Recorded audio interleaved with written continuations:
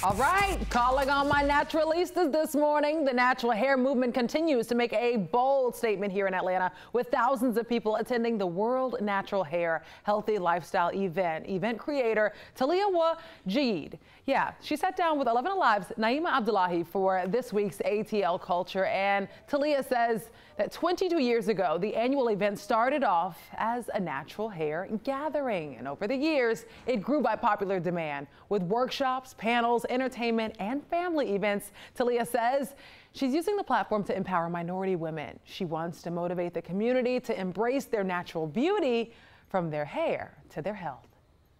I think it's important just to accept yourself the way you are. Because when you start with that, the foundation, if your foundation is strong, you can get through anything. And you can always build on that. You can take away, put, add layers. So the most important thing is that you have that foundation of self-love, and that's loving yourself from head to toe.